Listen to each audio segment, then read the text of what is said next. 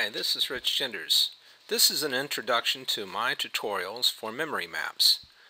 Some time ago, I wanted to move my boat from Virginia down to Florida.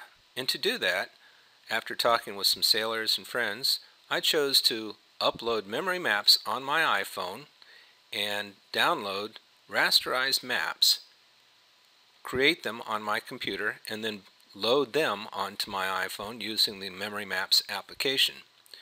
All of this will cost you about $55. It's about $5 for the Memory Map application on the iPhone and $50 that you pay to Memory Maps so that you can load the maps from your computer onto your iPhone.